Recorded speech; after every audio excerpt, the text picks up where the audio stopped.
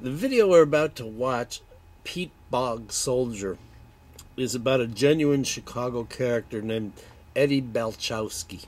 He was a volunteer with a few thousand others in the Spanish Civil War, fighting fascism in 1936 and 7. Balchowsky was about 20 then, and part of the idealistic group called the Abraham Lincoln Brigade.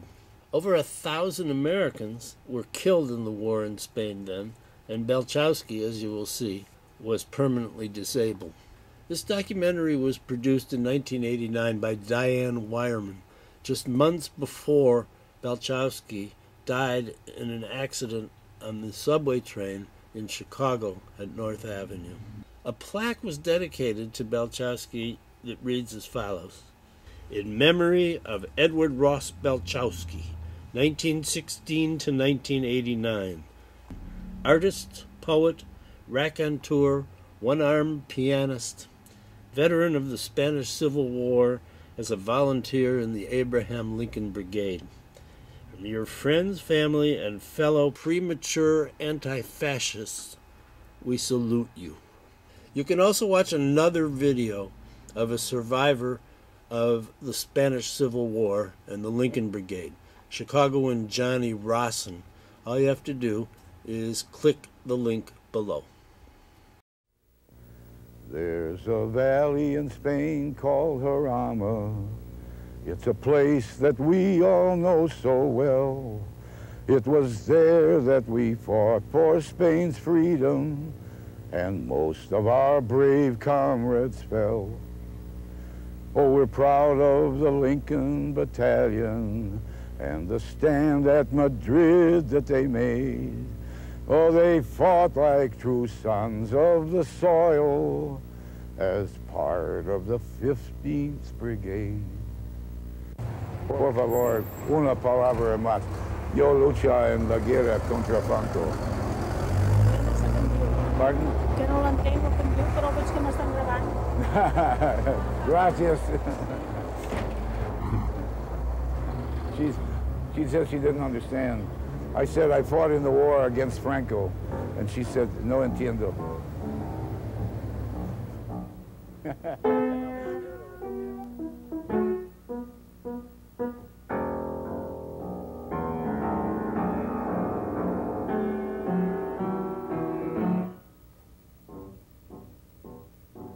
Far and wide as the eye can wander, heath and bog are everywhere. Not a bird sings out to cheer us. Oaks are standing gaunt and bare. We are the Peat Bog Soldiers, and we're marching with our spades to the bog. It was the summer of 1934. I was involved with some people that were doing some political work, and I swear I don't know quite what it was. But this is when I heard about what was going on in Germany with the Jews. And shortly after that, I learned about the international brigades that were fighting against Hitler in Spain. These people were much more politically, involved than I was. But I could identify with an aspect of it that was so personal. So I became a reconnaissance scout and an observer for the British battalion along the Ebro River. And then about the 1st of September, went back to the front and joined the Lincoln Battalion, and a week later I was wounded. And I was hit from over this way someplace. It came and hit my arm, and laterally. And I remember falling back, and I saw this fountain of blood come up over my head, and I hollered for a stretcher bearer, "Sanitario, sanitario." I was very concerned because it was my right hand, and I was a pianist, but the pain and the trauma just blotted everything out.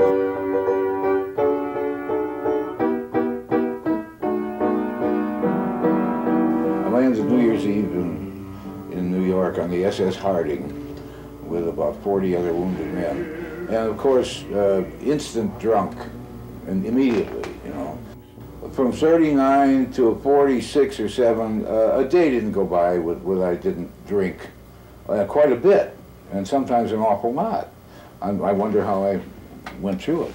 After 8 years of it, a friend of mine said, "You're killing yourself with alcohol. This is better." And he introduced me to heroin. And just about in time, too. Because with my appetites, is there a plural for plural? If there is, those are my appetites.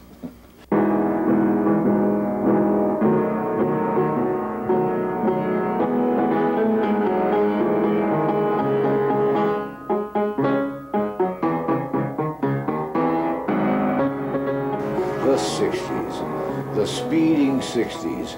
I mean, the crowd I ran with were too mobile to actually take root anywhere. They just flitted from place to place, and I was one of the flits. Yeah, it was all amphetamine. Nobody had time for heroin or morphine. It slowed you down too much. Between 47 and 75, I did a little bit of like 2 years, but it was always petty stuff. I got busted twice and did time for possession of marijuana. I mean, all this time I'm using heroin and probably buying and selling it, but when I got busted, it was for pot. Think of it this way.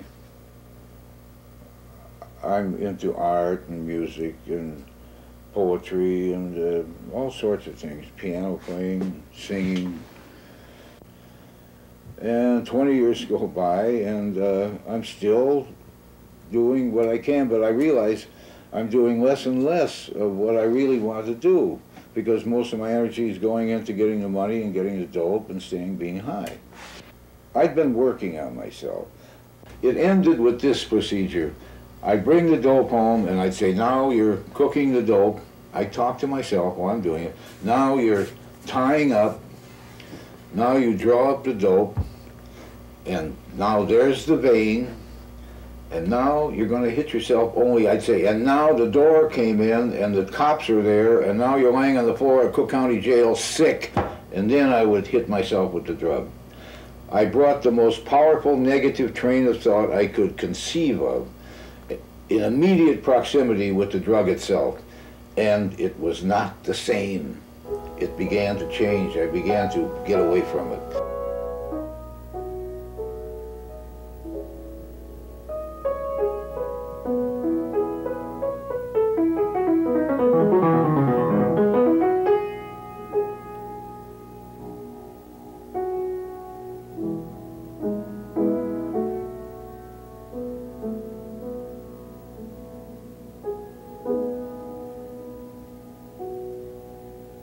Mm-hmm.